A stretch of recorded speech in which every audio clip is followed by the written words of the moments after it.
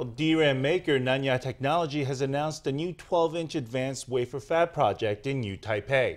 It said its investment would reach 300 billion NT. Let's turn to its press conference.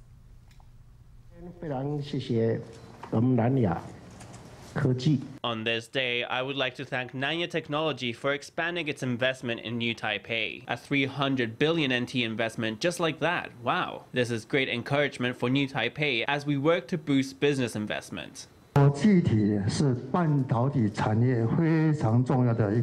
Memory is an extremely important component of semiconductors.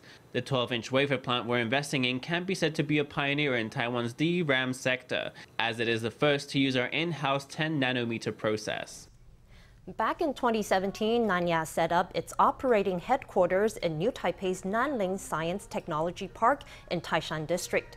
Now, the company is investing 300 billion NT to build an advanced wafer plant, which it will complete in 3 phases. Mass production is expected to start at the Phase 1 facility in 2024. Once all 3 phases are complete, the fab will be able to process 45,000 wafers a month.